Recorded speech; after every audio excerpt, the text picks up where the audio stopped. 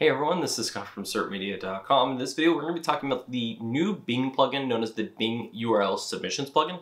I'm going to be walking you through the setup of the plugin. I'm going to be talking about what it is, what it's for, and I'll briefly mention how it compares to Google Sitekit plugin, but this is an entirely different solution. So we're going to have to talk about why it matters and kind of the direction that search engines will be taking and why this is a very important plugin that you'll probably want to add on your website, even if you have an XML sitemap. So let's just jump right into the plugin and talk about it.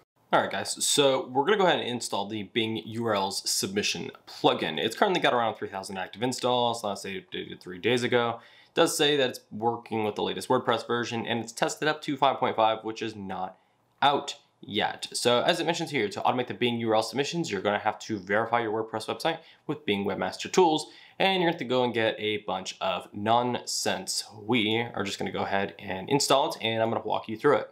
You just look for Bing URL submission. It will be the first plugin that appears. You're going to install and activate it. After you activate it, you're going to get this lovely little settings panel. And as I mentioned here, you're going to need to add your API key to get started. And if you click here, it's going to tell you you need to go to Bing Webmaster Tools, and we're going to sign in. And we're just gonna try and see if I have an easy account that I can sign into.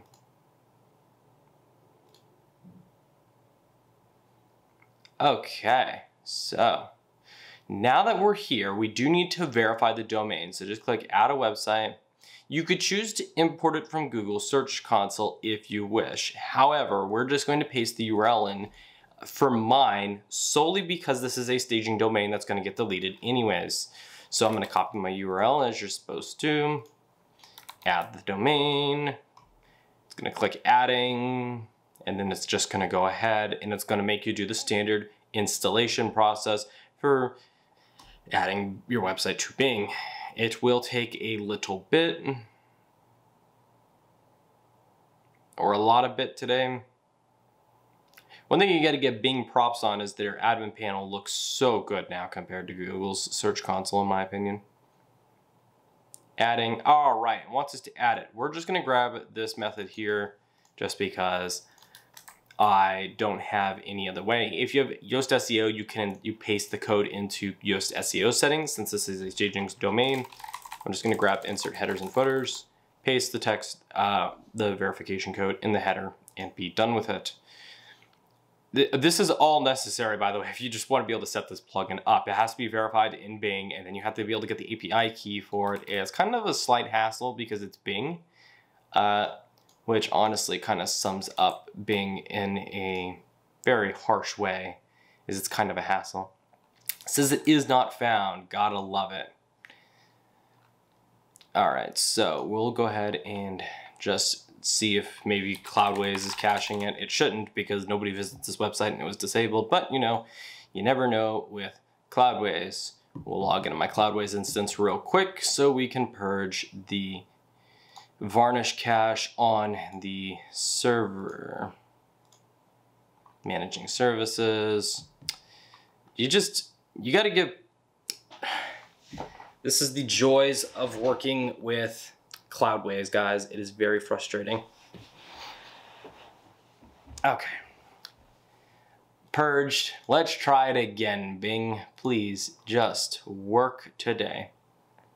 What do you mean? I pasted it over here. There it goes.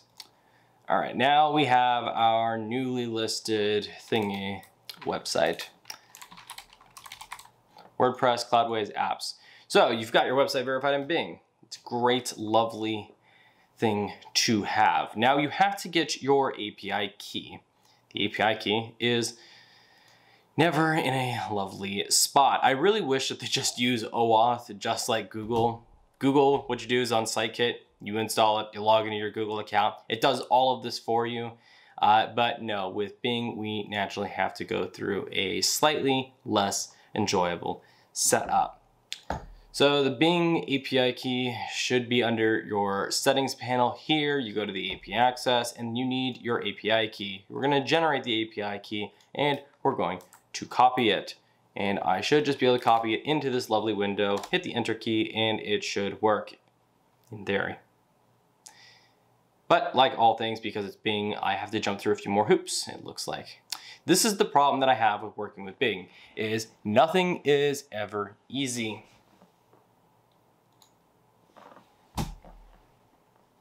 Okay, we have Bing. So the way that Bing URL submission works is it has an automatic functionality. The auto functionality says you publish a new post or a new page, it will automatically force that to go to Bing. You only have a limited number that you can do a day. As you can see, my quota left for the day is 10, which is not a lot. This is still going to be the future of submission though. I wholeheartedly believe that. I don't know why my quota is so low. Maybe I have to verify or go through some extra hoops for Bing. But what's great about this is you can either use the auto suggestion or you can go ahead and do a manual submit. So if you want to manually submit your URL, you're able to do so here.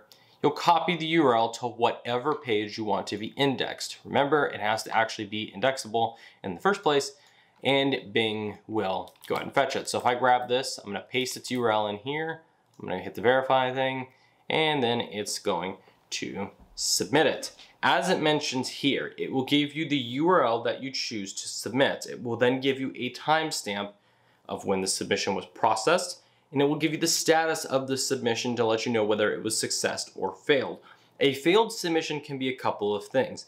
Number one, the URL could just not be indexable, or the URL did not respond timely enough, so it timed out. Or it could even be an issue with the Bing API.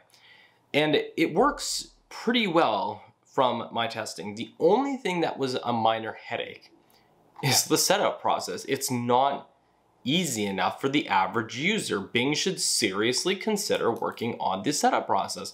I do not understand the logic of the user having to jump through the default Bing setup process, which is just like Google except without pre-Sitekit. And then you have to go and fetch your API key. And then I have a weird quota of only 10 a day, which seems a little low. This is not a very good number. I know some websites that push out 5 posts a day. They're news websites, news, magazine, affiliate type websites, which isn't even that much in a lot of industries. So I think that URL may be an issue on my account side, or it could be or just a default limitation for now to see how the API holds up. Overall though, this plugin afterwards is pretty automatic. So what you can do is if you want to edit anything, if you want to update your API key, you hover over the triple dots, but you can modify the automated URL submission. You can basically have it on or off. It's overall just fairly frustrating, I'm not gonna lie. I do wish that Bing maybe said you can only do it for a specific post type, because frankly, what's gonna happen is you're gonna run to your quota if you're updating your website a lot that same day. The quota resets on a daily basis, but 10 a day, if you're making a lot of rapid changes or a lot of new content right away, is going to cause you some headache. I'm also going to say this right now that you should not set this up if you're just installing and setting up your website. The reason I say that is if you're installing demo content and whatnot, it could automatically get submitted and then you've used up all your API quota for the day. But when it's working on a website that exists and is just not getting their content submitted faster or timely at all, this is an excellent plugin. This works so well that I wish Sitekit did the exact same thing. Now we need to talk about real quick why this exists. So as you should know, sitemaps tend to get your content by following an XML sitemap. An XML sitemap is basically just a fancy file that you send to the search engine and it lists all the URLs that you say exist on the website that you want it to show. The benefit here is that it now doesn't need to just recrawl your website and guess or having to follow external links to it to figure out whether the content should be indexed. It has a nice little file that it can go through and it can read to index new content. But the problem with that is exactly that as well. The problem with an XML sitemap is for very large websites, content tends to not get updated. It may not get its updated because there's so much content. So let's just say you have 1,000 posts or pages on your website. You update a post from 3 years ago because it was a form of evergreen content. Evergreen content is just a fancy way of saying this content it's new. It's always relevant. Like if you write content on how to delete Windows registry files, the Windows registry hasn't changed fundamentally in many years, so it can still be evergreen content even 5 years down the line. The problem though is typically with sitemaps, if you don't move it up to be on the newest sitemap or it's not on the highest location, it may not get indexed right away even if the last modified time was updated. That's because the crawler still has to read that entire sitemap, and it's very inefficient. If you have 1,000 URLs in one sitemap file, it has to download that file, check the entire file, read if anything was marked as updated, and then check the URL. With this, it just gets told from the website directly that, hey, this content was updated, or this is a brand new post, and it just beams it over there, which is so much more efficient than relying on a sitemap. This is actually a very genius idea, and I do hope that Google implements something similar, but for the time being, at least Bing has done it. I'm also just gonna flat out say this right now, there is absolutely zero reason for Bing Webmaster to be its own top level item in the WordPress admin panel. It's there and it at least follows the WordPress core styling of admin menus. It's not using any weird colors. It's using a default icon that's an SVG instead of it being colorized.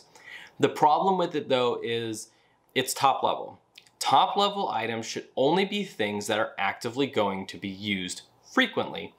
The Bing Webmaster URL submission tool is basically just a URL submission tool. It's automatic in basis, and you don't need to be doing manual submissions that much. Because if you were going to be doing manual submissions a lot, you were probably doing it through the standard Bing website or the Search Console for Google's manually all this time anyways.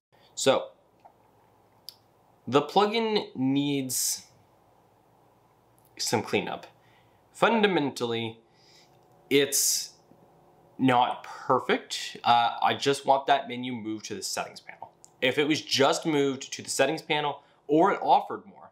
Google Sitekit does work as a top level one because it has analytics data. It has analytics, it has your revenue data, it has everything in one panel. That is a worthy top level item. This is not. This is fundamentally not. If they put it under settings or if they're looking to expand the feature set, then yes, I could see that being useful. Or if it kind of rebranded instead of being the Bing URL submission plugin as the Bing Webmaster, that would work just fine. I think that would be a worthy branding because then you would expect other functionality, sort of the analytics importing that you get with Google Sitekit. Overall, fine plugin, you should install it if you're actively using Bing and getting traffic from it. That way it just beams your content over. Only do it on your established websites. Do not do it on your demo websites. And you'll be just fine. And that was everything you need to know about the Bing URL submission plugin. I do think that this is kind of the direction search engines are going to be taking in the near future. Because by default, XML sitemaps, while they've been around forever, they're not the most efficient means of getting your website updated or telling a search engine, hey, I have a new post. The problem with XML sitemaps is websites that get updated infrequently or at least not in a regular schedule, they tend to just not get their post indexed for a while. Case in point, on one of my hobby sites, I added a blog post, and it was like a few days that I had noticed, and it wasn't in Google search. So I manually copied the URL and went into Search Console, pasted it, and told it to go and index it. But that's kind of the problem. If you stop working on a website for a while, and then you just add a new post, it could take several days before the search engine knows to index that post. The Bing URL submission plugin does alleviate that issue, at least for Bing, because it says, hey, this URL is new, brand new, or it was recently updated. That's another important part. And it will just say, you need to update this. And then Bing's like, okay, cool. So I'll just throw it in my queue. It's basically the exact same concept as going into like Google Search Console and pasting your URL and saying request indexing, but it does it from a WordPress plugin, which just makes this plugin invaluable for websites that maybe you're getting most of your traffic from Bing. I've never seen it happen personally, but sometimes some websites do perform better in Bing. Maybe Google will add their own plugin that kind of does the same thing. Sitekit doesn't seem to have this functionality. Maybe they'll add it in the future or something similar, but I'm very glad to see that Bing is at least leading the market in something right now. But if you do have any questions, you can ask in the comments below and I will try to help you out the best I can. The plugin's extremely passive after you installed it. But as always, make sure to like, subscribe, and I will see you in the next one.